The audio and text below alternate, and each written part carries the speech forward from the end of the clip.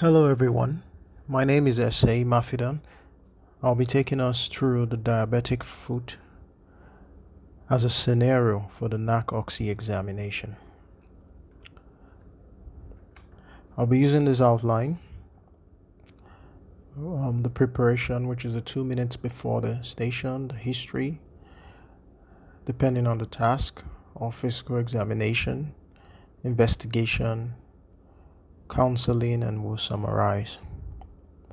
Diabetic foot is a fairly common condition, and as a result is frequently encountered in clinical scenarios in the NAC examination. Outside the station, you have 2 minutes, and it's important you use these 2 minutes effectively. Read and understand the clinical scenario. It's also recommended to take notes of the important details, such as the name of the standardized patient, the age, the location, is it the clinic or the emergency room, because the management would differ in both cases. And if there's any specific concern that the patient has, it's important to note it as well, because that is what you need to complete when you're in the station. Sometimes you're asked to take a history and address a concern, or perform a physical examination. And when the bell goes off, you knock. Don't forget to take the sanitizer, and then introduce yourself to develop a rapport. If it's diabetic foot, it's usually a complication of diabetes, it's not a symptom. So you probably will be told that this patient is already diabetic, so it's coming with a concern.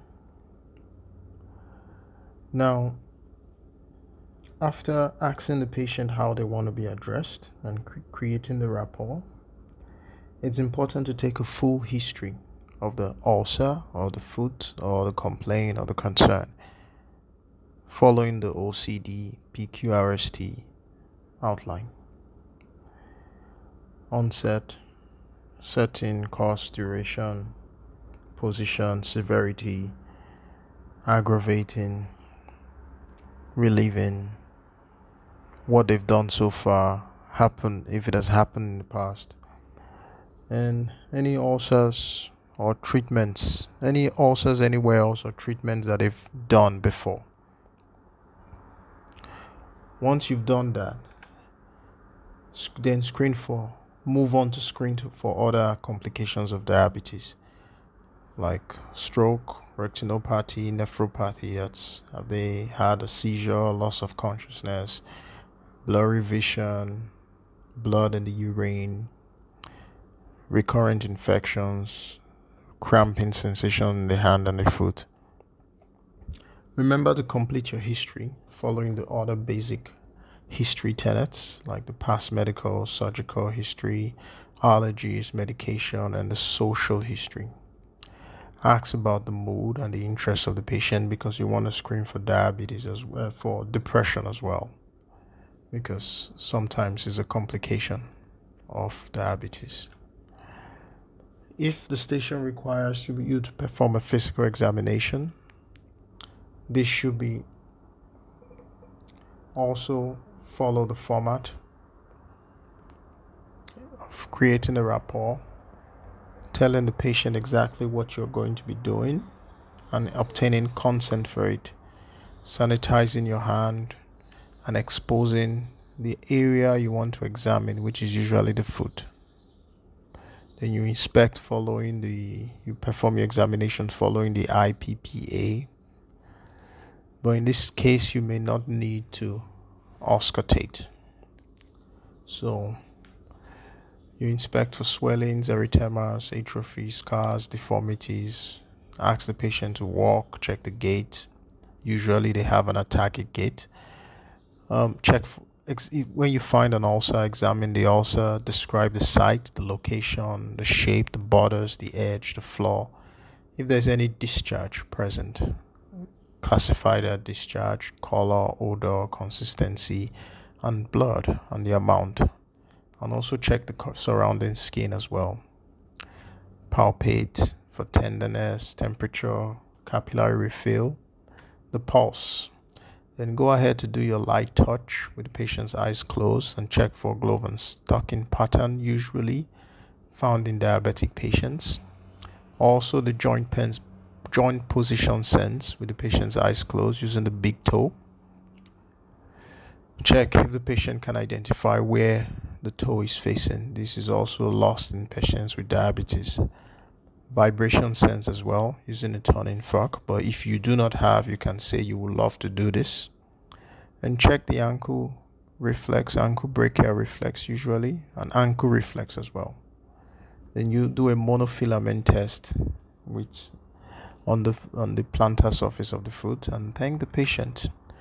This diagram represents the various areas in which you want to check the light touch, checking these dermatomes of the foot, as well as how to perform the monofilament test.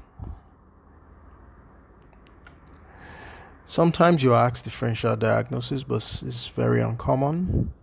Usually maybe traumatic ulcers, venous ulcers, arterial ulcers, and this will require ruling out with both the history and some investigations. Investigations usually not required because diabetic foot is a clinical diagnosis. But to rule out other etiologies, you may want to do a Doppler scan if it's a vascular etiology, a wound biopsy if it's an infective cause. But usually to check the extent of the disease, you may want to do an Xray to rule out osteomyelitis, screen the patient to check for control of the blood sugar, check for renal involvement, and also cardiovascular risk. You assess it for the patient. The counseling is the major bulk. Usually if it's involved in a station, then you have to spend a lot of time here. Follow the spikes protocol: setting, perception, invitation, knowledge, expectation, and support.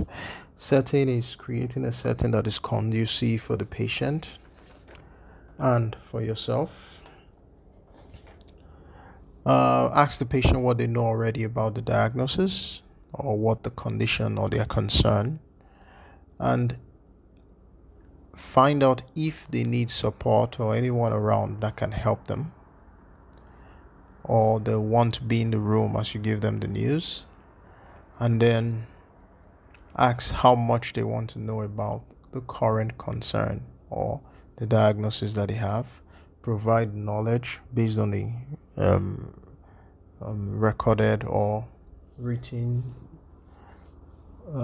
information that's available on that condition, and then find out the patient's expectations, allow room for the patient to express grief, and then offer support and a plan for treatment.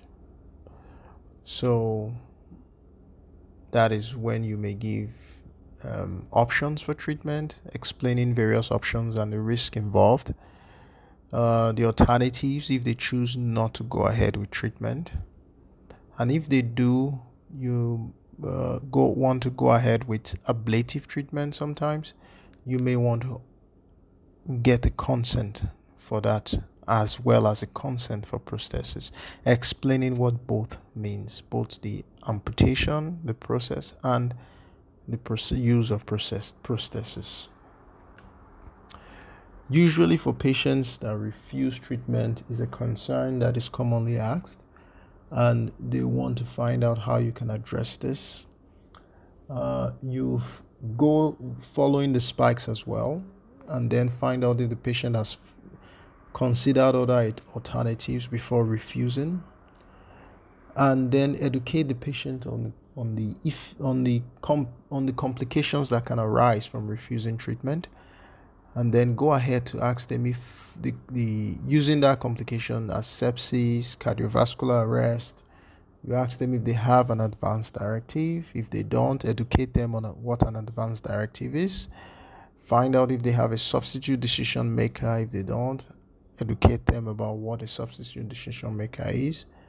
And then give them a plan or suggest a plan to them and seek their decision.